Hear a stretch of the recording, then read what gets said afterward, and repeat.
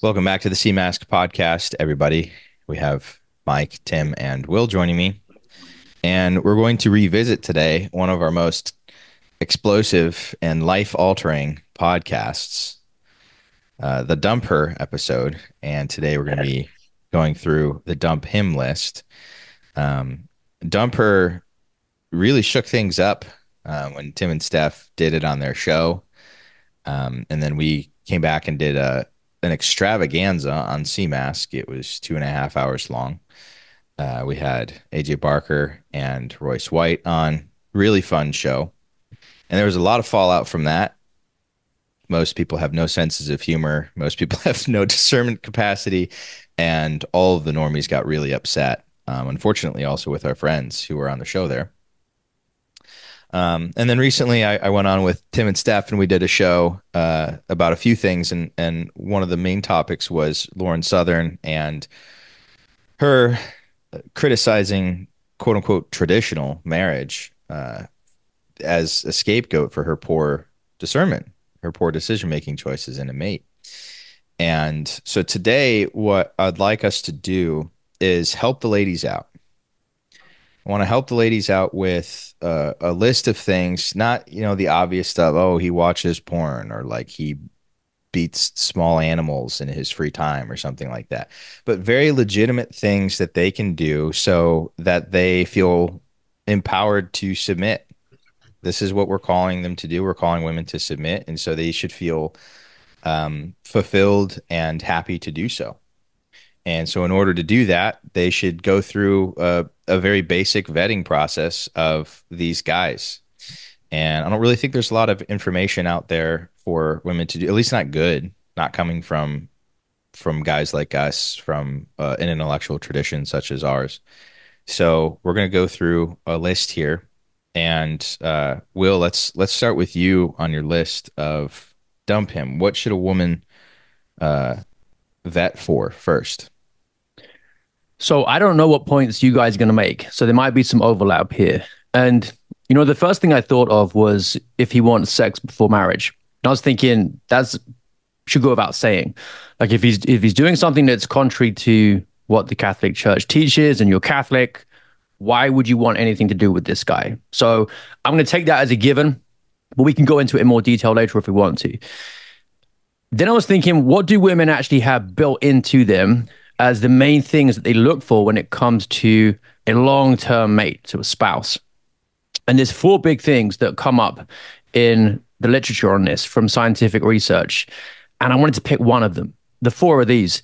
They want a man with status, resources, ambition, and a man who shows commitment. So I'm going to pick one of those, and it's going to be status. And what is status, basically? Well, it's to do with a man's reputation. You need to get social proof of his value. And mostly that's going to come from other men. So look at how other men treat him. If he's someone who adds value to his relationships, a guy that other guys want to have around because he's dependable, he's useful, he can help them solve problems, he's good to network with, then that's going to be a pretty good indicator to you that you can depend on him as well. And he's going to add value to you in your life. If other guys don't want him around, there's probably a good reason for that. They've learned the hard way that this is a guy who, more often than not, he might take value, right? There's a cost to having him around. He ruins things. And how have they learned that? Because this guy has shown time and time again that he lacks prudence. Like he can't learn from his experience the right way to act. He hasn't developed the skills that he needs to be able to become valuable socially. So I would look at how other men in his life treat him. Does he seem like he is respected?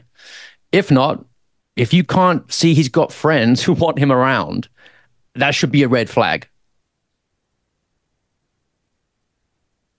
And when you sent that, I was thinking, what's the difference between that and popular? Like, I don't want women to think about this in like the sort of high school sense. And Mm. then also, what's the difference between that and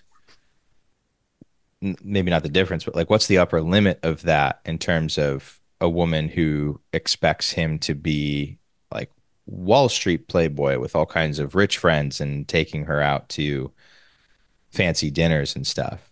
Right. Well, a lot of that comes down to how do you define status? And money is likely to be part of it.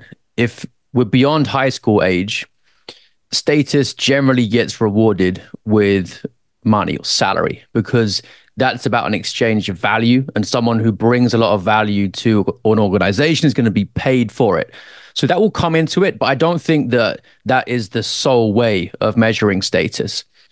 So there might be guys who are extremely highly paid, but they don't really have the kind of social proof associated with that you want because of the social circles they're moving in.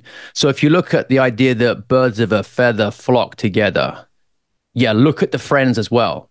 Look at him. What kind of status does he have? But then go out beyond that to the social circle. What is it that they are valuing him for? Even in some of the bad things, like just the ability to earn lots of money or maybe be manipulative or Machiavellian in the business world, there's probably something good underlying that, like some level of intelligence or social skills that he could turn to better ends. So be cautious, but you've got to think about who is doing the valuing as well. That's how I'd make that distinction, Nick. Yeah, I think it's tough because a lot of guys when they're starting out, like they're maybe a decade away from any kind of meaningful status or salary. They're just getting started.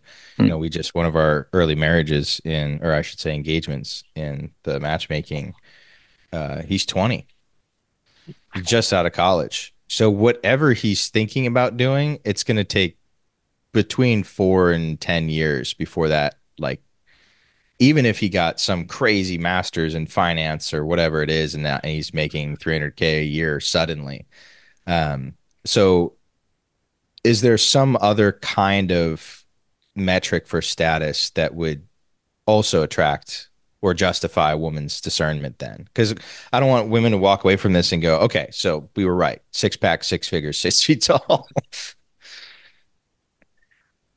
So if she's looking at him when he's that young, 18, 19, 20, 21, hasn't really had the chance to achieve much financially yet, then that's fine because, like we're saying, salary won't be the only measure of status. Start with some of the basic stuff that I mentioned earlier. Do his friends actually trust him? Like in positions of responsibility? Is he someone they look to for input, opinion on different subjects? Is he a leader in his friendship group in some Yeah. sense? Like if he is, probably a good indication that he'll be able to lead you as well. If Yeah, I not, think then that's I think the main thing to look for is he doesn't necessarily have to be on top of his group, but he should be in the upper echelon of guys because guy friendship groups, whether four guys or 7 or 8 guys or more, they're always taxonomically clear and like hierarchically clear, and you don't necessarily need the like head guy, but one of the top guys that's considered one of the most competent guys. You don't want one of the flunkies. Usually, a guy friend group does have flunkies, and I think that's the level of status that really tracks. It's a great opening element that Will offers here, and I think you don't want the guy that's maybe the fourth or fifth guy in a group of 8 that might be that token high earner guy who's not a leader. You want, the first or second guy because it tends to be a holistic, comprehensive spectrum that guy friend groups are based on. So he'll probably earn a fair amount when he gets older or whatever, and he's moral and he knows how to deal with people. If he's one or two of those guys. So I think status is a great one, particularly in the context of look how his friends regard him. yeah. The cool thing about it is that men always exist in dominance hierarchies socially. Yeah. Even age 2, 3, toddlers figure it out. There's a pecking order.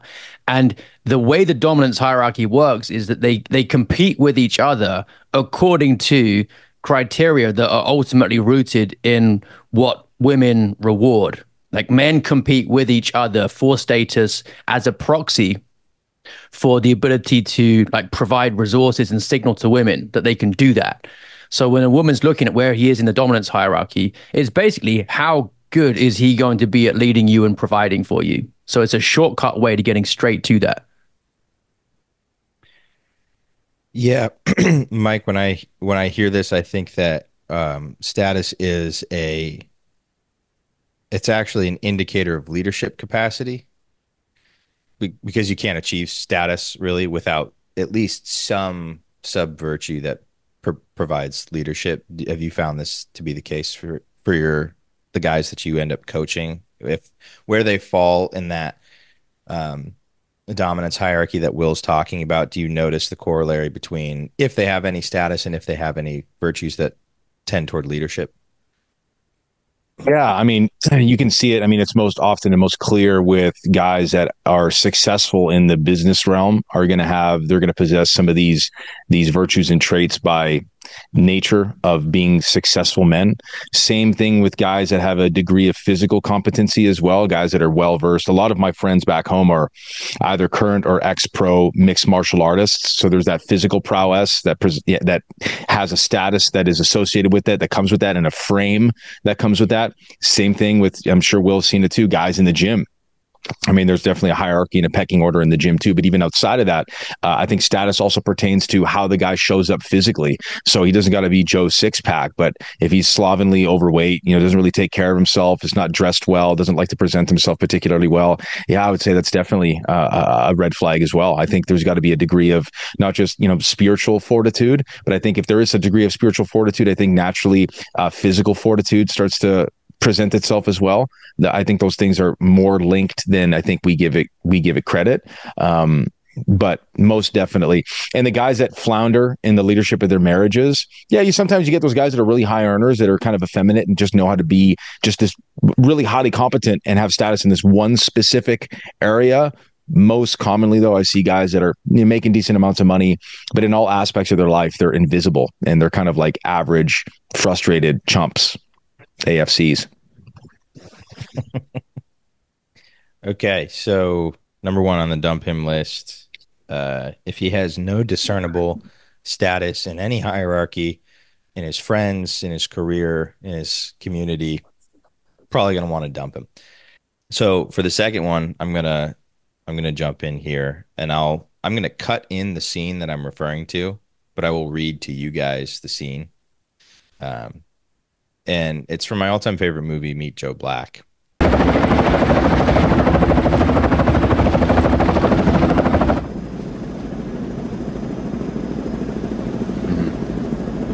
It's so ridiculous. Do you love Drew? Deal with that now. Deal with it later. No, don't do anything. Just stay exactly. Do you love Drew? He's not thinking about it. You mean like you loved Mom? Forget about me, Mom. Are you going to marry him?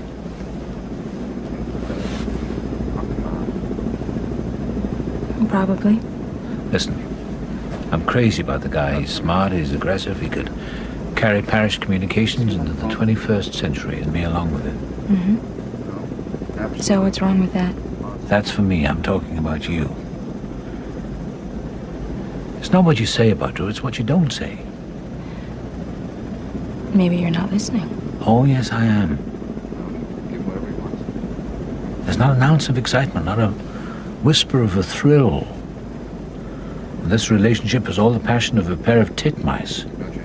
I want you to get swept away. I want you to levitate. I want you to sing with rapture and dance like a dervish. Oh, that's all? Yeah, be deliriously happy, or at least leave yourself open to be. Okay. Be deliriously happy. I shall do my utmost. I know it's a cornball thing, but love is passion, obsession, someone you can't live without. I say, fall head over heels, find someone you can love like crazy and who'll love you the same way back. How do you find him? Well, you forget your head and you listen to your heart. I'm not hearing any heart. Because the truth is, honey, there's no sense living your life without this. To make the journey and not fall deeply in love, well, you haven't lived a life at all. But you have to try, because if you haven't tried, you haven't lived. Bravo. Oh, you're tough. I'm sorry. Okay. Give it to me again, but the short version this time. Okay. Stay open. Who knows? Lightning could strike.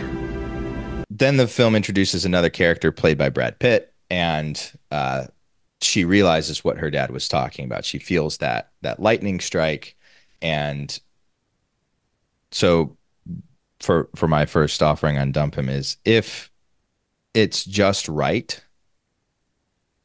if it's just correct on paper, it's just correct, but you're not living in a world where I couldn't live without this person, they're not your best friend, dump them.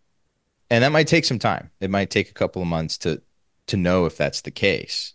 But if you've been dating 6, 9, 12 months and you're responding in a very dry, he's correct for me, he has X, Y, and you start like describing like on paper resume sort of characteristics as opposed to chemistry, I think you should probably dump them.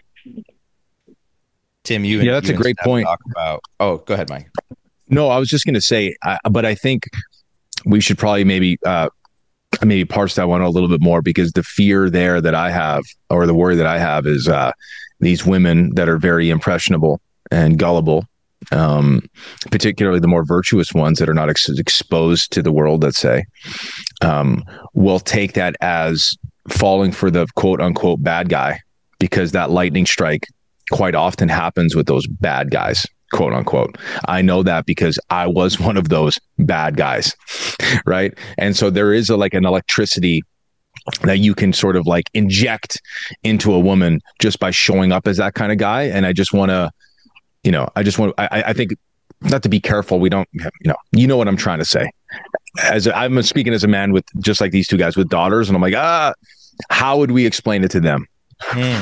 Okay. Well, I don't have daughters. Tim, you're nodding about what Mike said and what I said. So what are you thinking? I'd say, I mean, I agree. I like it as a number 2, but it's more problematic for men to settle for women. Women pretty much, I don't know. I mean, it kind of contradicts the point of the show, but they pretty much always want to settle down with any decent guy they're with, and it's concomitant with their nature, because they can't just go find someone better. So I would say, if you told this to men, it's correct. You should be passionate about the person that you find, and it should be someone you feel like you can't live without. But that will make them a little bit paranoid. That can make them scrupulous. Like, well, I really love this girl. Is that enough? And so it's a tough metric. With women, I think it's true to tell it to them too, which is why it's a good number 2. But yeah, I don't know if they know exactly what that looks like, because women aren't by their natures passionate the way men are. So I think it's I don't know. I want to see the scene, but it sounds like male screenwriting for women, because it's advice you give to young men. And remember, women are any guy that's halfway decent that's asked them out, we have to transpose. They're pretty much like ready to settle down with any half decent guy. And I'm not saying that that's the best thing, but it's not a bad thing. And it is part of female nature, because they're receptive and they're passive. So certainly if they're with a guy that they find boring, but acknowledge like openly boring, but they acknowledge on paper is good, then yeah, dump him. And I think that's what you're saying. I'm just saying some guys take this to heart, and this point that you need to be passionate about your spouse. And so they're like seeking all the ends of the earth, and perhaps some guys will dump someone that they shouldn't be dumping because of it. So I don't know. That's what I have to offer. It's a good point though. It belongs on this list. Romeo and Juliet is about the dangers of this kind of passion. So he gives her all the right kind of tingles, but that doesn't mean it's ever going to work out. And right from the beginning of the play, Shakespeare describes it as a pair of star-crossed lovers take their life, whose misadventured, piteous overthrows do with their death bury their parents' strife. So the idea that it was star-crossed and misadventured right from the beginning, despite this earth-shaking passion that they share, that should give everyone pause. It's Mike's point. Just because he makes you tingle doesn't mean he's going to be the one who can actually sustain the commitment across the whole lifelong marriage. So I think some measure of excitement is important, but excitement itself, by itself, that's not sufficient. You can't build a relationship on that alone, because there are guys who have made it their thing to be able to manipulate you in the moment. Say just the right thing, move the right way, and then it'll drop your guard, and then that'll be dangerous. If Yeah, you but spend any length of time being a promiscuous degenerate like I was, which I highly recommend men don't, because there's nothing there for you. Only hell waits for you. You know and learn very well how to manufacture the lightning strike. And you can play to that susceptibility. And so one of the things that I'm going to be teaching my daughters is actually beware of the lightning strike, because a lot of these guys know how to do it. Sometimes it's just a byproduct of being a certain kind of guy, but a lot of these guys know, and they're very deliberate about it. Now, what I'll say is I completely agree that if it's just Mr. Safe on paper and there's not even some semblance of any kind of romance or reaction, then yeah, that definitely belongs on that list. And on the flip side, I was on the dumper thing, but one real point that I keep colliding with a lot of guys that do coaching with me is that they let really good women, and they complain about being single, let's say 30 plus, whatever. They let really good women pass them by because they're not 10 out of 10s, or they're not maximally sexually attracted to them. And I think it's retarded. And those guys need to really like reevaluate why they're single in their 30s. And I'm not singling anybody out, because I had a call this morning. I'm not singling this guy out or anybody out, but it's a fact of reality. I think we need to probably speak to that more. But anyways, back to the topic. Sorry. no, that's good. We probably should have defined our boundaries of what kind of woman we're talking to here. Like, this isn't a 35-year-old. This is not a 35-year-old non-virgin woman who like has is a paralegal and wears pantsuits and is really like pounding the pavement hard. We're talking 18 to 24, 25, maybe 27, 28, but really like the type of women who we accept into our matchmaking program, 18 to 25, who are practicing Catholics, who they're pleading in DMs with Will, with Tim, with Mike. Nobody DMs me about this, thankfully. Or going to the return matchmaking service, and they're like, I just want a good guy. It's like, all right, well, we're about to tell you what like a good guy is, or well, at least what they are not. But I'm glad you clarified, Mike, with the word safe. That's the dichotomy that I was trying to explain. Not danger. I'm not advocating for danger. I'm saying the difference between safe, like S&P 500, 5% return on your money over the course of 25 years type safe, versus like you're like checking your watch. When can I go see this person again? And if you're not doing that, if you can go long periods of time and not think about them, not want to text them, kind of prefer to hang out with your friends as opposed to with that person. I'm talking best friend energy here. That's what I meant. And I thought that scene did a really good job. And what I love about the scene is it is coming from a father to a daughter. He understands it because he tells his daughter, he's like, this is what I had with your mother. And she's sort of more cynical about it, like, well, that's easy for you to say, like, and then and sort of defends, like, Drew's a good guy. He's a good guy. I'm going to marry him, and things are going to be good.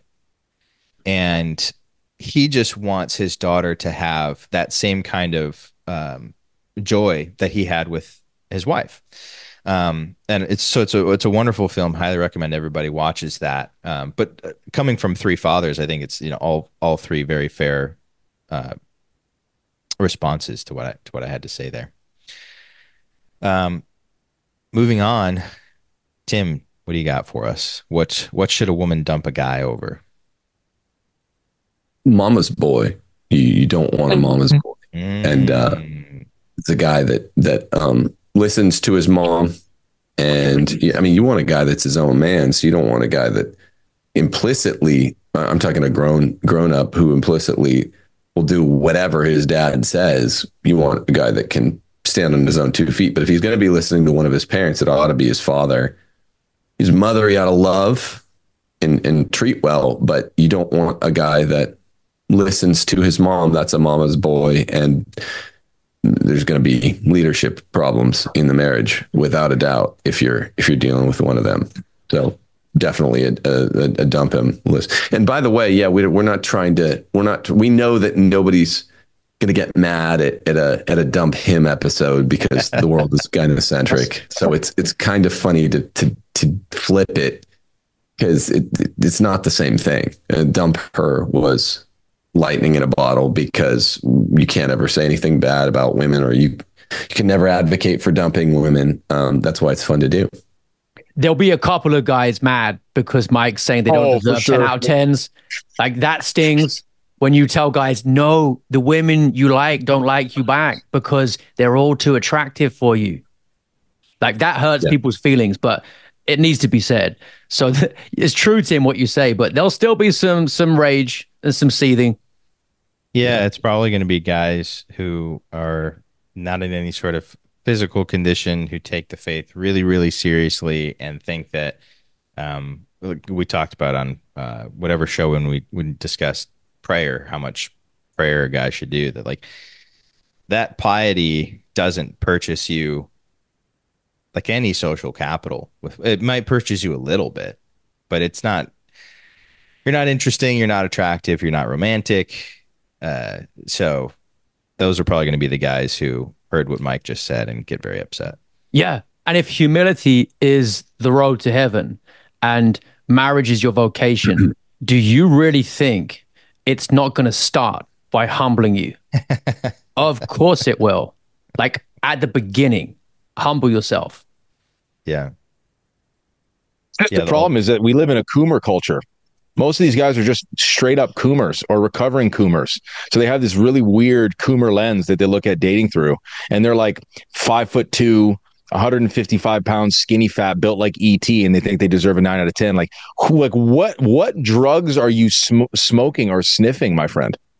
Now, these guys need to hear this hard truth. There's going to be more guys seething than we can possibly imagine. This is the world we live in. This is why our work is so important. Just none of us are going to, well, we don't have jobs, but I mean, we have professions, but we don't have like bosses. But nobody who like shares this one is going to get fired for sharing it. I think is the point that Tim was making, is that like, I'm not saying anyone's been fired. I'm just saying people have been in trouble sufficient to be fired.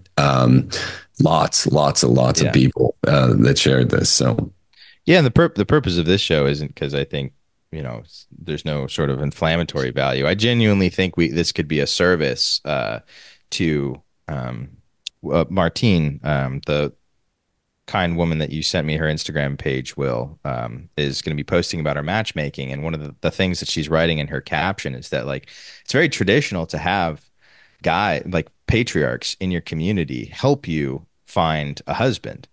And that's gone. It's gone. Is that Martine de Luna? Yeah. Yeah, she's a nice woman. She's very kind. And in an effort to facilitate more young women being aware of our service here, as opposed to just young guys who we speak to all the time, reached out to her. And in this caption, she's explaining the traditional role of patriarchs, helping young women to find a good quality man. And she acknowledges in this caption that like that's kind of absent now. Like most women don't have fathers who are present, or even if they're present, they have no clue. I mean, they're boomer dads who will miss every point that we're making right now, or they're going to have some annoying caveat for why what we just said was not something that they should follow. So this is for them, coming from four guys who have, you know, a lot of insight on that. So, but Will, you said Mama's Boy is Tim was right about that. What about it did you find accurate? I just want to slip in quickly. Another point is if he's afraid to get fired because of speaking the truth, like that's another one. I've been fired. Yeah. I'm fine. I'm having a great time. I'm here hanging out with all you guys, living my life, still supporting my family. Like, it's okay. Don't be afraid. It's more important for you to just say what the truth is and then accept the consequences. So that's a small sub point. But yeah, Mama's Boy, the problem with that is that he's not going to lead in your marriage. She is. Yeah. His mom will lead your marriage because he's never actually learned to be his own man in the way that Tim said. And a lot of the guys that I work with, they do not understand what it means to put their wives above their own mothers. They have weak boundaries around their family and they fail as protectors. And that relationship between the wife and the mother-in-law, it's so intense that it's even the subject matter for many of the world's fairy tales. Like, it's archetypally troublesome, and you don't want to play around with that. A guy who can't stand up to his own mother is not going to be able to stand up to you, probably, when you need it. He won't be able to stand up to other men. He just can't stand up to the world generally. He's a man with weak boundaries. I heard something once. This is a metaphor, incoming metaphor. I'm not advocating for matricide, but it was some sort of Petersonian phrase. I don't think he actually said it, but you have to kill your mother and rescue your father. Every young man has to kill his mother and rescue his father. This is allegorical, obviously. Like the opposite of Oedipus. Exactly. Orestein. This is the Oresteia. Orestes. So. I thought someone would pick up on that, but yeah, I mean, literally Orestes, son to a slain father, killed by son to Agamemnon and Clytemnestra. I thought everyone would just jump in. I guess this is my Greek mythology nerdiness. I'm like, Oresteia, right? Everyone's like, yeah. Tim's just Timming so hard right now. yeah. I'm like, right, come on, let's fucking go. Orestes is Agamemnon's son. When Agamemnon returns home from the, come on, you know this story, audience. He returns home. Say it with me. From being gone for 10 years or whatever, a little quicker than Odysseus. Clytemnestra has taken a lover and killed him. And that's how Agamemnon dies. He was killed by a woman, so he wasn't a mensch at all, it turns out. And she was mad that Agamemnon had sacrificed his daughter Iphigenia, I think. And so literally the definition of tragedy, a lot of people don't know. They'll say it's tragic when something sort of sad happens. That's not what it is. It's for a character. I'm just basing this off of the late great Walter Kaufman. It's when a character is caught between the natural law and the positive law. That's what a tragedy is. So Orestes, son to a killed daughter and a slain father, now is required by the natural law to avenge his father against his mother Clytemnestra. Yet the positive law will condemn him for it. So it qualifies for Kaufman's definition of a tragedy. Anyway, no one has read it, I guess, here. So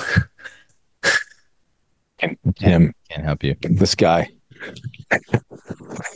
And also, just to piggyback off that point, none of what Tim said I even really understood, as per usual. So I appreciate it. I'll have to check it out and learn Greek or whatever language you just spoke there, Tim. well, translated into English, Mike. Yeah, your version of English, whatever English you speak. There are 3 surviving Greek tragedians. That's all I'm saying. This is Aeschylus and one of the 3 greats. You might want to check them out. That's all I'm saying, people. If you're making a recommendation, it's I'll have to take heed. You'll just have to probably walk me through it like grade 5 level. But the mommy's boy thing is not only will she potentially come between, but it's also the woman's going to turn into the mommy of the relationship. So either one or both are going to be true. Either it's going to be his mom leading your relationship, or your mom, or not your mom, you leading your relationship. So I mean, both are equally horrific, and I've seen it. I'm an Italian guy, dude. We love and cherish our mothers, but almost too much, and I've seen the effects of that in directly in my own family. It's few things are worse. Let's just put it that way. Well, do you want to keep going, Mike, and tell us what one of your dump him qualifications are? Yeah, I think a big one. I mean, other than the obvious of if he wants to have sex with you before marriage, dump him. I mean, we don't really have to explain why. I mean, I think we know that's one of the probably the greater litmus tests of a man that's, really serious. Don't give him that. You actually had a woman on a Twitter Spaces I was just doing with Evan Amato, Rewire the West, right before I hopped on here. And a woman was like, well, how do I come kind of from like a feministy household. How do I distinguish like the men from the boys? Well, the boys are going to want to think with their pee-pee, and they're going to want you to touch their pee-pee. And on the other hand, the men have some self-control and some restraint, and they honor God enough and honor you enough to save that for the sacrament of matrimony. So like that's got to be at the top of the list, at least top 3. The other point, a universally unattractive trait is stinginess. If he's cheap with money, if he's a miser, probably dump him. I've seen few guys bounce back from that where it didn't require much prayer, much like forced generosity. And the reason I say this is because I was kind of one of those guys, right? Where I always made good money, great money, praise God. But I had sort of a scarcity mindset around money. And that is a very unattractive trait. Generosity is a universally attractive trait. There's a sort of a signal of abundance there and trust in God's providence. But if he's overly stingy, miserly, he's probably going to want to split the bills with you. It's probably going to be a bit more of a feministy household. He's probably going to want you to work. He cannot lead you if all of those things are true. Be curious to hear your guys' thoughts on that. It's a great point. Fear. I think fear is at the root of it. Like if he spends it, will he ever be able to earn it back? There's a lack of confidence and lack of trust in God. You don't want someone who just spends way more than he earns. That will be a problem too. And that can end up wrecking your household as well. But yeah, if he wants to split the bills the whole time and put financial pressure on you, he doesn't really want patriarchy. He just wants someone to make his own life easier. Right. And that means he kind of still wants mommy. Yep. Yeah. In the ethics, I'll just give this nod to what Mike and Will both said. The virtue is liberality, someone that spends money as he should, which is, willingness to share on others is a significant portion of that. It's been rooted out of this WASP, Anglo-American, Canadio culture. And the vice of excess, too much of that is profligacy, to be a profligate spender. The vice of deficiency is niggardliness, which is, that's right. Yeah, Aristotle had a rap career too. So it's remember that virtue is a golden mean between two vices, and yet it's a geometric mean. So it's every virtue is closer to one of the vices than the other. It's never a midpoint. Liberality is closer to profligacy slightly than to niggardliness, because the worst thing you can be, and one of the most irremediable of all the vices when Aristotle compares vices to each other, is someone that's mean, that's mean with his money, niggardly, spendthrift. So I can't not giggle every time I say that. But you want a guy. I absolutely agree with Will's psych assessment. A guy that's not afraid. If you make it, spend it. And why not spend it largely on others? That's the manly thing to do, and a little bit on yourself too. And so of course you got to save. But guys that just try to save, it's based on fear. They're anal retented. They've never read Luke's gospel parable of the rich fool. They think they can buy security, stave off the storm crows. You can't. So don't be scared, guys. Once you make the money, be willing to spend some of it. I think you guys are actually, Mike, you struck on a type of guy that I do think is attractive to women, which is sort of that rock star, um, drifter a little bit, but there's a very specific characteristic. So if a guy is miserly, it could either be fear because he doesn't know that he doesn't have the confidence in himself that he can make that money. He doesn't have the skill set. It can also be laziness because he doesn't want to have to work to make that money back. So like we're just going to eat very poorly. We're not going to go out. We're not going to go watch a movie. We're not going to go have experiences. You're not going to go to the apple orchard. You're not going to go buy new clothes or anything like that because I worked so hard for this money and I don't want to spend it on frivolity or whatnot. And so But is I the think apple orchard more expensive than I was thinking? it's just What's sort the of apple orchard? quintessential fall cuffing activity sort of situation. Misers dislike apple orchards, though. Specifically, they hate Hey, apples. man. Yeah, I'm like, are they expensive? The I was local thinking apple because Sandy around Run, like here are cheap. we just did that. We just like went to pumpkin pick or whatever. So that was on my brain. I was like, you wouldn't do I If you that. thought live I in saw a Canada, it's miser all there. expensive. Trust me. So yeah, it could be from that sort of effeminacy, the curse of Adam. I just don't want to put in the work to go make more money in the first place. I think it's worth expanding just briefly on Will's very, very first point and what Mike just said about no sex before marriage. The bar is actually a lot higher. And if you're going so far, but then saying, okay, well, we didn't have sex before marriage, it's Yeah. you, she'll get pregnant. That you don't toy with that for a long time, and it's not even just near occasion of sin; it's sin to get to go that far. If we're talking like the base system, first, second, third, fourth base. If you're like, well, we only ever went to third base, like you're retarded. Stop that. So if a guy is just trying to push the envelope and making you be the person who upholds the chastity boundaries, like I wouldn't even maybe go with the specifics of it. Just if the man puts it on the woman to be the arbiter of the boundary of chastity, dump him. That's bullshit. That's not a man. It's not a Agreed. man.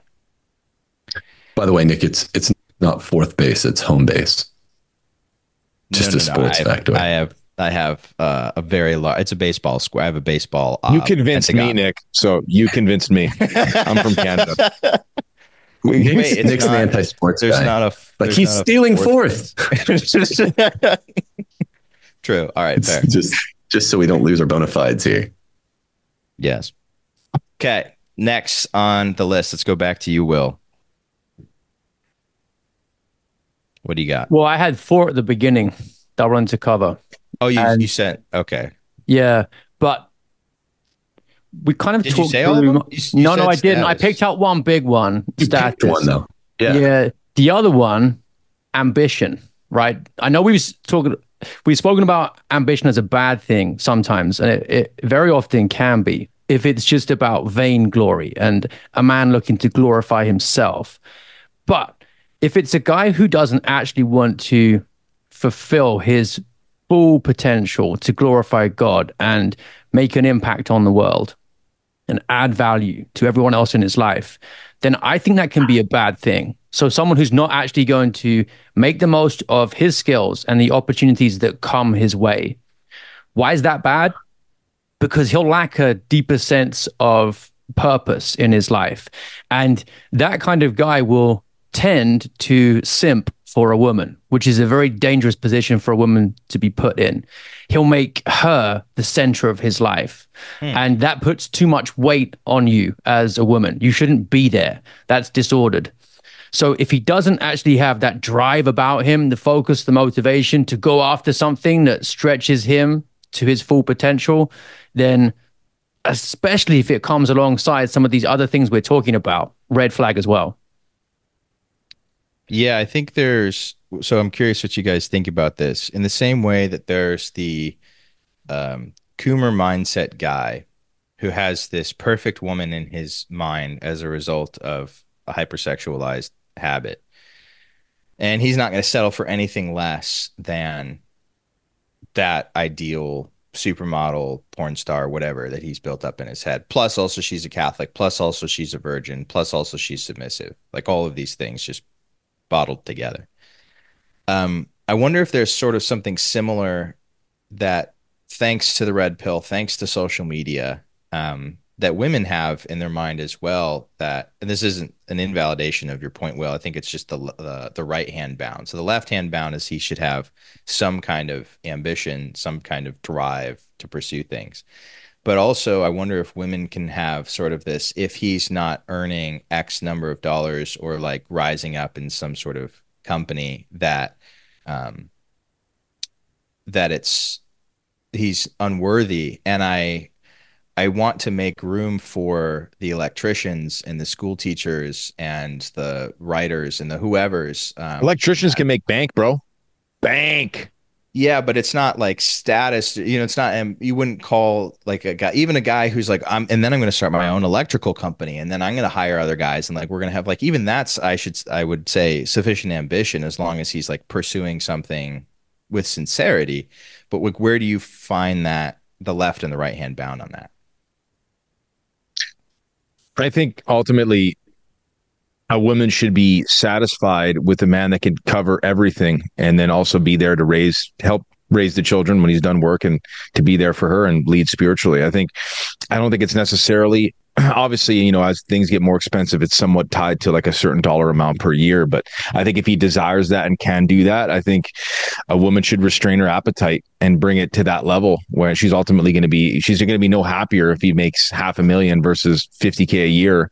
If the household dynamic is straight. I don't know if you guys disagree with that, but no, I think that's a good point. I would just reject the framing of Nick's question totally, which is you assumed as a default that ambition is going to be mainly financial. I think Mike's response, like his ambition could just be, I'm going to be the best dad I can be. I'm really going to push it on that dimension of my life.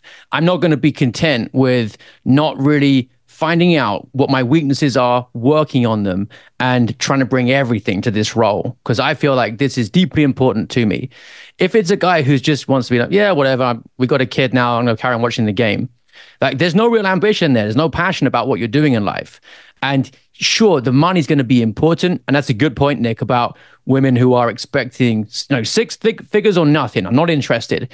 There is a kind of delusion there. And pride is also the reason, just like men, most women who are unhappily single are single. It comes down to pride too. It's just what human nature is. So it's a great point you bring up. I would just reject the idea that the main measure of ambition is how he brings money into the home.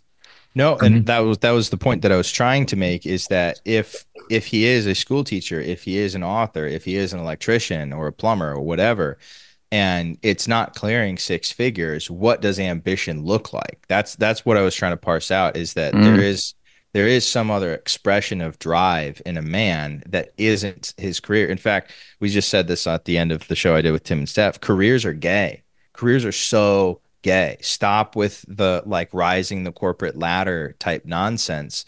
There's that's not, in my opinion, how a man demonstrates drive. It can be, but that's not the default.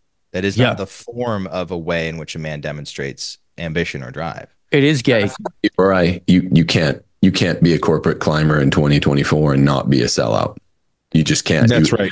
Well, you can't be speaking your opinion. You're not allowed to, because Fortune 500 companies are woke now. It's just a fact.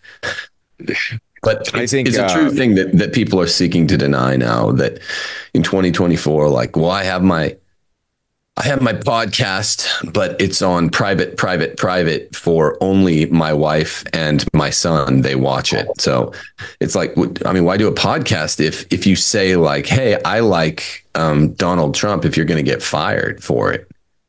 Or people live this way now. People that work for corporations just have accepted, and I mean conservatives that are supposed to be pro free speech in the right way, than on pornographic ways. They're like, yeah, it would be nice to just be a freelancer and to be able to speak what's on my mind. And I was like, oh, you mean the sovereign right of conscience?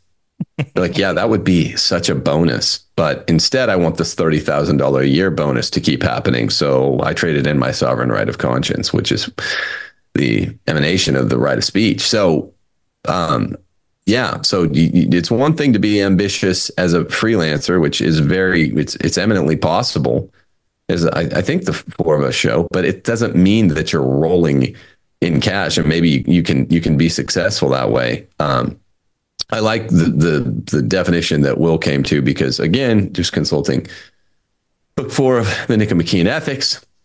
Sorry, broken record. Yeah, ambition is the middle way between something called like, I don't know if he names the vice of excess, but it's like vicious ambition, too much ambition. It's all money centered. And what is the vice of deficiency there? Yeah, I think yeah, it's like softness or something. It just means you don't care about anything. But properly oriented ambition means, which does incline toward the over ambition. It just means that you're passionate about lifestyle, in a deeper sense, lifestyle accoutrements. So it doesn't necessarily mean you're rich. It just means you're very, very passionate about the kind of life that you and your wife are going to have. And so women want to avoid men who do not fall in that category. Right. Great. Next one I've got is, if a woman does not admire the man she is with in basically every way, dump him. Because I think the alternative to this will lead to what Tim and Steph cover in chapter 6 about talking bad about your spouse. Yeah. I think we just talked about this on the last episode. Men and women aren't equal, and feminism is run so deep into the minds and hearts of women that I think a lot of them have lost the capacity to admire a man, to look up to him as superior in the meaningful ways. A woman should find him very interesting. She should be curious about what he thinks about the world, problems, politics. That should be the way that she's trying to most access the world. What does he think about this? What does he think is funny? And if that's not the case, you're going to get married and you're going to start talking to your other women friends that he lets you have and say, well, he's not very smart. He's kind of lazy. Well, oh, you know him. He's not really into that sort of thing. Or don't even bother asking him, like, this is my opinion on things. And I think the main way in which women should admire their man is in virtue, and specifically with the faith. If this is a Catholic woman, it's St. Paul says you shouldn't be unequally yoked. And if you're coming into that relationship with some kind of disparity where, and this is not, I hate all the caveats that need to be made. This is not if he doesn't have enough Marian consecrations. This is not what I'm talking about. Please see the show that we did on prayer.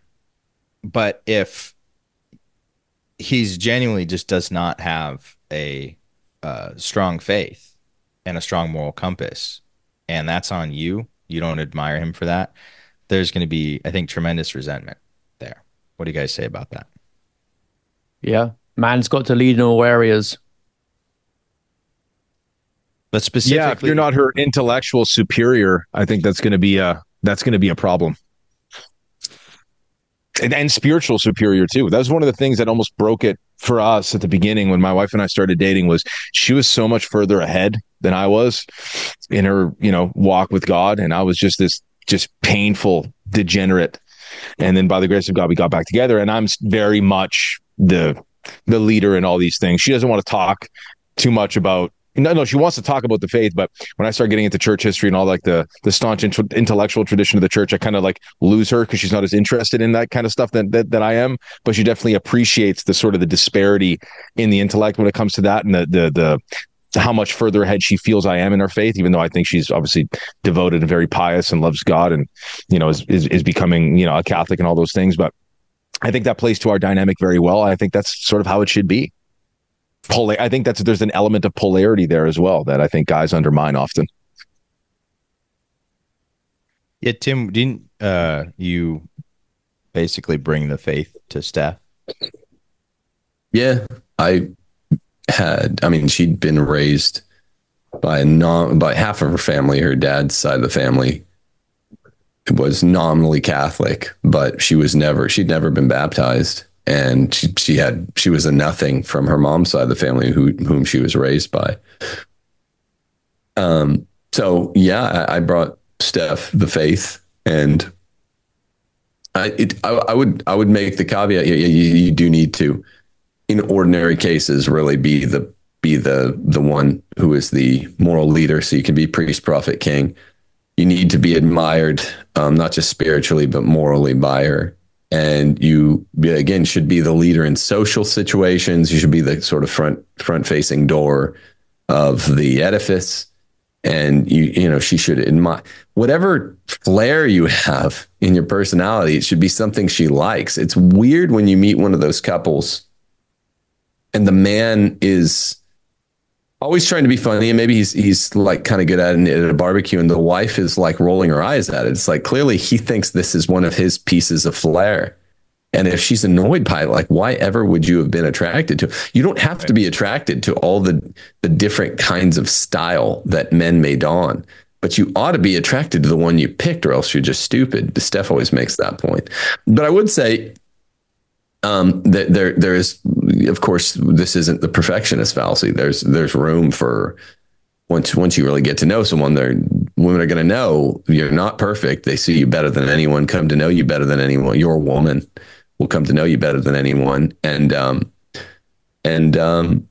this is one of the things that, besides the pure eudaimonia drive that all men have to become naturally virtuous in all the virtues, the real kind of boots on the ground impetus to get better is you, at least at your major thing or things, which is holding you back, is desiring, craving after the admiration of your woman, which is well ordered. Yep. The only point I was thinking, listening to you guys, is that Mary was holier than Joseph, right? Completely free of even venial sin. So that was an example of her being more virtuous. But Tim's made the great point before that had she not submitted to Joseph, then she would not, in fact, have been the greatest saint. So there's a curious kind of dynamic there where the woman can, I mean, in the Holy Family itself, be the holier of the two. And I think that actually happens in a lot of marriages where the woman is more virtuous in very important ways, but you can still be the spiritual leader in terms of instruction and education, like Mike's talking about. So if you're a woman and you recognize that you're, sorry, Tim. I was just going to say, Joseph still offers the turtle doves. It is the altar offering when they present Jesus. So yeah, go on. Yeah, she's definitely the holier, and it's definitely an exception, but he's still the spiritual head, even though she's sinless. Yeah. That's just a nuance I wanted to add, because I think a lot of women are going to find that just like that, they're purer, like morally, than a lot of the guys at the moment that they might be able to pick from. And that's okay. It doesn't mean that it can't work. Yeah, and I do think that the right woman can inspire virtue in man a lot of times. Mm-hmm. So happened to me. Right. Yeah. So it's and the point I was making was also not an academic one. Yeah, like most guys, especially guys who do have any interest in the faith, they're probably going to like consume more content about it than the average woman. But that doesn't honestly mean anything, because Mike, as you just went through, like when it came to spiritually leading Karen into the Catholic faith, it had nothing to do with any academic questions. You had to be a leader. So that's, again, the point isn't academic, but she should look up to you. And I really like Tim's example of if she's rolling her eyes, oof. If the quirk about you, if like your laugh, if she's like shushing your laugh, I've been shushed for my laugh before. Like, bad. Like she should be dumping you right then and there. Like if you can't stand the expression of joy or like the type of humor or whatever it is about the guy, and even if you don't like it right out of the gate, but you like him enough to be like, man, I wonder what he sees in this. Like I want to look at it with a fresh set of eyes here because I love him so much. Just dump him. Like, don't waste his time. Mike or Tim, you guys want to offer up your secondaries? Well, I think I guess this is just an add on to this sort of point is if he has like no degree of mastery in any area of his life, then probably look past him. Competence is incredibly important. Mastery. I mean, we're talking about, I mean, all these things are kind of inextricably linked, but if you're looking at a man should have the respect of other men around him, especially other men that are respectable men in and of themselves. That's a strong litmus test of a man too. And so I tell any guy that's like, you want a woman, right? Gain the respect of the men around you, and that'll be a lot easier for you to do. And I think a requirement of that is some level of competency, some level of mastery in a certain area. So if he's just kind of like this video game playing, he works a normal office job and there's no real mastery, nothing really to him, then I don't know. You should probably dump him. That's similar to the point we opened with about being useful and adding value to the social circles that you move in. So great advice from Mike that if you are a single guy looking for a woman, get the respect of men first. She'll take you more seriously. Things will be a lot easier. I was talking to Nick a while back about having watched some of the old Batman cartoons with my son, and some of the Batman lines I think are great for masculinity. There's one, it's not who I am underneath, but what I do that defines me, right? Masculinity and action. You can't be like what the red pill guys call a secret king and have this idea that, oh, yeah, you're really great at this stuff and everyone should treat you really seriously, but you just haven't shown it yet. It's just all top secret. No, you actually have to prove it, show it. Like, what have you mastered? How have you imposed your will on your environment? How have you benefited people?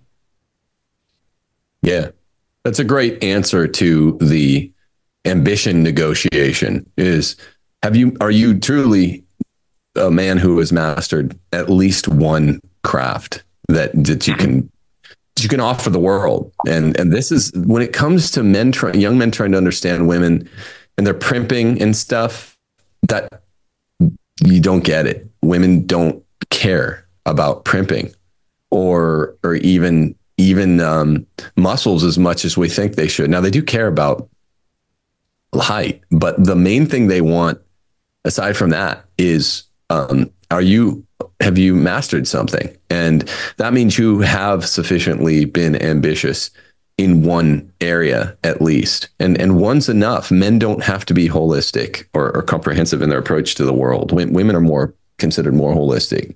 Men have to be in terms of the way that they would mediate their passion. They have to be really good at one thing. That's what really gets women into a guy is, he's really good at a really cool thing.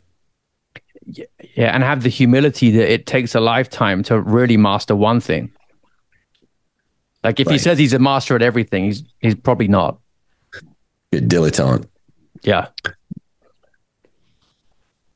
So if he has no mastery of anything, not even one thing, dump him. And if the one thing that he is a master of is like yo-yoing, then he's probably Nick in 8th grade.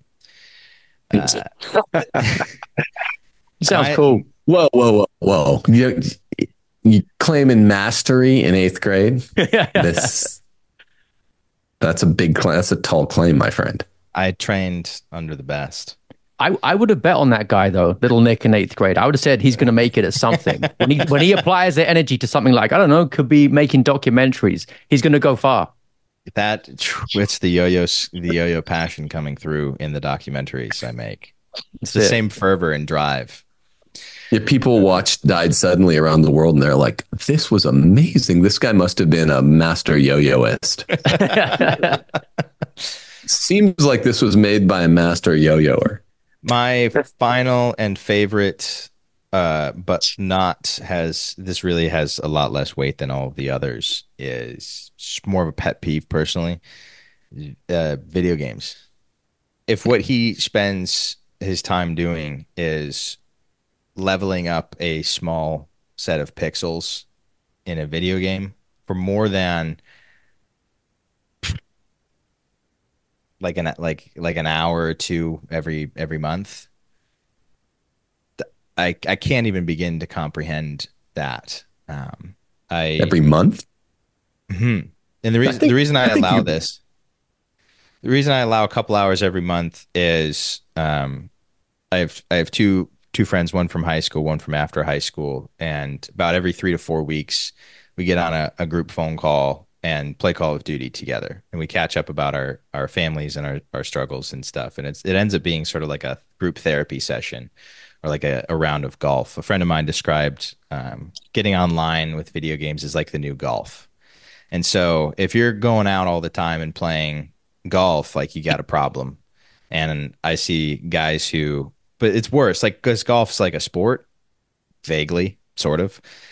But video games really, like I was just talking to somebody and they said, they were telling me about how tight they were financially. This is just really dire straits financially. And within 3 minutes was describing to me something about how they were playing a particular video game the night before and like how they were winning this certain area of the video game. This is an adult with a child and a wife who is in financial straits and was describing their success in a video game. So I think anything more than like an infrequent pastime to me, again, this doesn't have the same kind of weight as like Chastity or Mama's Boy, but for me, dump him. He's playing video games. Dump him. Can we all have a pet peeve one? Please. Fat guys. Fat guys. Yeah. 1,000%. 1,000%. Wait, I haven't done my second. I thought we were each doing two. You guys are all like, okay, let's bring two to the table. Just gonna slide these other ones in there. Will comes with 4. Nick just fit in the third. I just want to. I want to get my second in, but so we should do a list of 8 and like put up what the 8 are. Everyone's like, you know what else I hate? Guys that eat gummy worms. They're freaks. I'm like, wait, I gotta get my 8, bro. And I couldn't disagree more on that one. Like if a guy plays a video game for an hour a day and that's how he relaxes, then we're blaming the medium, not the I mean, I play video games sometimes. Some weeks we'll play 2 hours a day with the fam. And then everyone goes, well, yeah, but that's different. That's not what young guys do. So it's not the video game that's evil. I mean, if this is how you're relaxing and unwinding, for at the end of the day, instead of like an hour and a half, 2 hour movie, video games are in a lot of ways more engaging of your brain. You do it with your family. You do it with your family.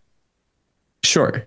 But so it's not the video game that's the problem. We're confusing substance and accident, I think, here. I mean, I'm being very specific about like, I'm just being very specific about the guy who puts his headphones on, doesn't talk to his wife or his children, and builds a character, like levels up a character in a game instead of spending time with his family. Now, I was just thinking about trying to find like a 2-player video game for Isabel and I to play, because I think that's right. We watch movies and I'm like, it'd be a lot more fun if we were like solving things together. Oh no, go over here. Right. Oh, that's scary. Right. I think that's awesome. I'm specifically referring to the guys who lock in and put hours into World of Warcraft. Yeah, it's like your wife's sad. I don't care. My warlock's okay. What are you talking about? Tim, of my course, warlock's like wife, Helena, in my second life is pleased with me because I have my HP has never been higher. You're like, no, I mean your real wife, idiot.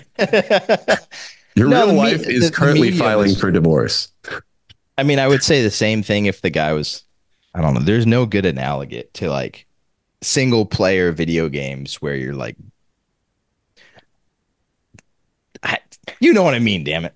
I just people. I love video. I used to love video games. I played that stuff for years. I think the only place it's appropriate is how Tim is doing it with his family. I can't imagine how effeminate and gay I would feel if I just put on my headphones. It's like, okay, Karen, I'm a Dan Serafine. Daddy's gonna go play some video games now, and I'm just sitting there like, beep, beep, beep. And I got these like headphones on, like, bro, gosh, Karen, I'm in the middle of a game. Come on, guys, come on. Yeah. Oh, I agree with that one, Nick. But guys do it like 8 hours a day, like it's a job. and it's a young guy thing. It's even I'm watching this. I've been watching these Netflix series docs on. There's one on like quarterback, and they did receiver for the NFL. And now they did starting five for the NBA, and like all of the young NBA guys. It's just some weird coincidence. All of the black guys are raising kids all alone. There's like not a mother in the home. That's just must be some coincidence. But they all like come home and just play video games. Like they're obsessed with video games. I was like, don't you have to go practice your jump shot? Like, what's going on with that? It's a lot. So I get the sense in which people, especially trads, say this. So video games is like, okay, well, it's the time alone and the indulgence and the solipsism and the escapism and all that, and not wanting to engage. But sometimes, like, instead of watching a movie, we go into phases, and I know everyone here has made the allowance on the list or whatever, but sometimes it's way more engaging, like you're saying, Nick. It's like I'm kind of, once we run out of good movies to watch, and I'm very picky with movies, then it's just like, okay, let's, for 2 hours before you go to sleep, let's all play a video game. And you notice it conduces to more interactivity and less just people kind of falling asleep on their own. But competitiveness. Yeah, for sure. Don't make the mistake though of thinking that as long as it's not video games, it's okay. Here's a message from a wife who was asking for help, and she just said, look, husband's just after work checking out and he's not there. Most of his free time is spent with fantasy football, video games, phone calls with his friends, the gym. I know he doesn't mean it, but I feel put last. So it's really about having some kind of hobby, whatever it might be, that is not placed properly in the hierarchy of overall duties and priorities in your life. You could be doing something like, I don't know, BJJ or going to the gym too much and wrecking your marriage because of that. That's the underlying principle Nick's talking about. Yeah, she's supposed to be your best friend. Like, that's why I was thrilled by the idea of like, what if I could like play a fun video game with her that like we're both have never played before? Because then it's like you're playing a movie.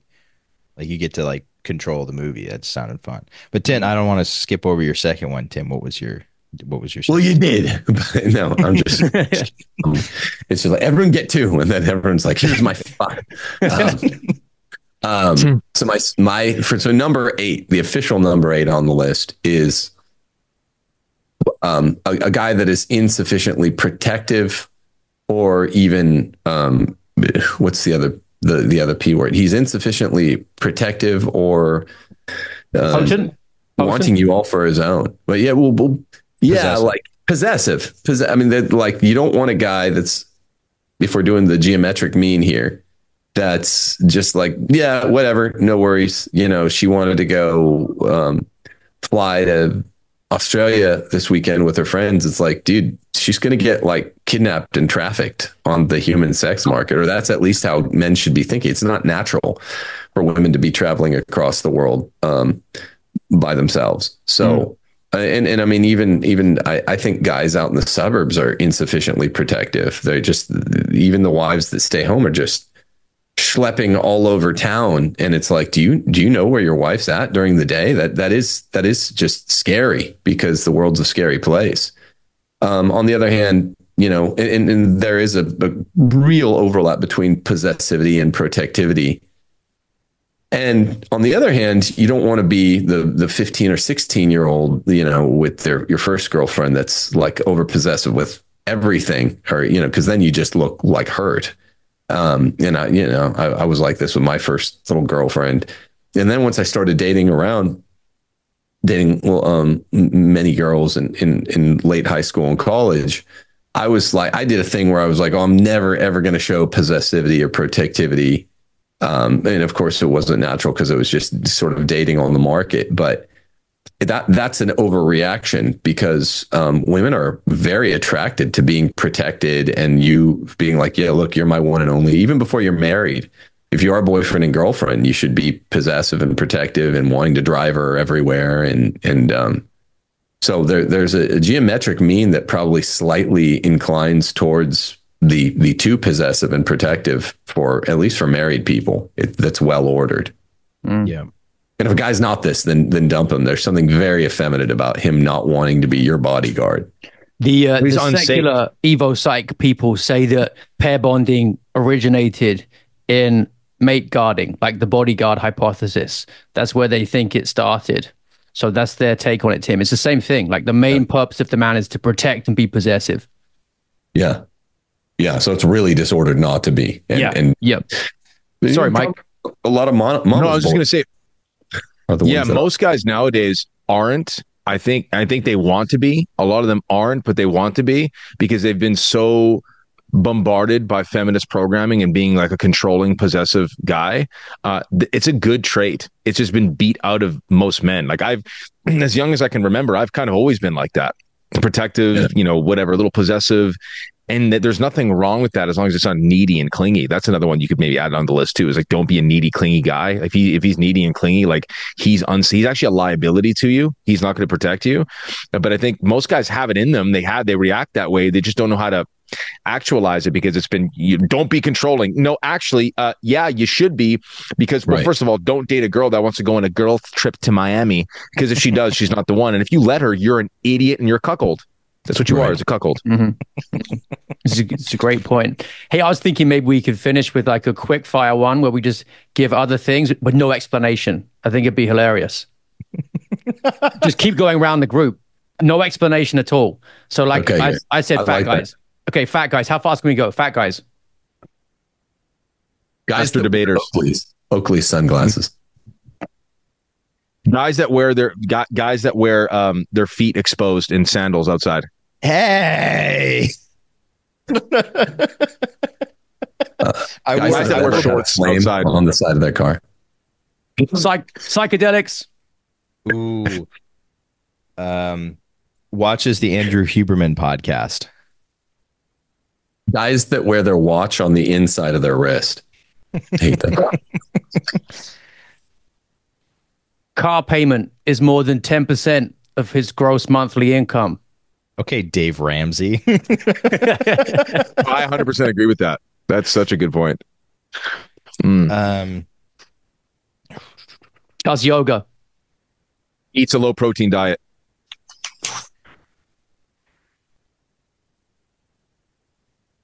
Has a mullet. Doesn't drink water. This is personal. That one was personal. That is personal. We had to build me and Nick. Me and Nick are like, wait, what? Dudes who wear flannels. Okay. Guys that don't train their legs. Dump them. Serious one. Just people who are stupid, like just can't learn from their mistakes, do the same dumb stuff over and over again. Yeah. Yeah. Man buns. Like I like long guys, just no man buns. Tribal tats. Honestly, tats in general. That's coming from a guy who covered in them. Most tats, I would say. Can't admit that he's wrong. Yeah. Drinks IPA beers. Ooh, see, that's personal too. Not to me though. Tim, don't you like IPAs? What'd you say, Mike? IPA drinks beer. IPA beers. Oh wow, shots fired. I mean, I don't really drink beer anymore, but I liked IPAs once. Shots fired. No, it didn't strike me as an IPA guy. Come on. Well, I mean, yeah. Are you drinking them like in Oregon with like a dude mustache and with they're like bitch tits in a glass? Yeah, that's what IPAs are to me. They're man boobies in a glass.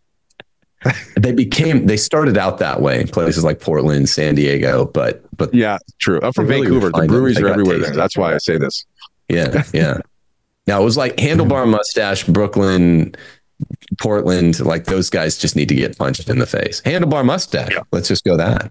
I think if any, it took me 4 minutes to come up with one. Any guy who, when you make a fully affirmative claim, they have to provide some instance where that's not applicable. Yeah, those people don't have inner dialogues. Men that don't have inner dialogues. That was a pretty good quick fire round. I'm impressed. We added like 20 things on to the good list already. So if you're a woman who's made it all the way through, like that's narrowed it down. Yeah. Yeah. Congrats. You now have no options. There are 6 men on the planet that fulfill all these requirements. What if a woman texted her boyfriend, "We're done," because Mike said IPAs, and then heard Tim say, "I drink IPAs," and then texted back, it was like, never mind. Never mind. Wait, did you drink them in Portland or San Diego or Brooklyn? Okay. Does he have bitch tits? That's also an important question. Just to be clear, the quick fire round is not official church teaching. Yeah. It's not official CMAS teaching. It's a lot of discord in the CMAS on this. Remember, the greatest item from Steph's original dumper list that got so many men in trouble with their jobs was has too many plants. That was from where we were just finishing up the list, and she's like, "Yeah, girls shouldn't have too many plants." That's good. That was the quick fire version. We had this in the dump her list. If he knows his star sign, dump him.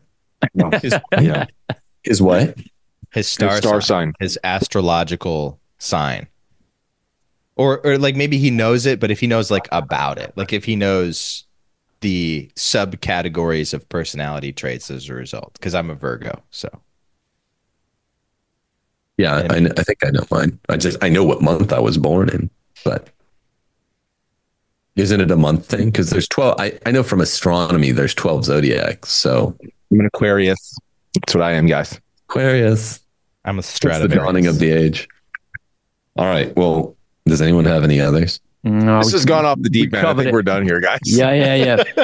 Good show, guys. I will see you next week. God bless. Take care. God bless you, dudes. Peace.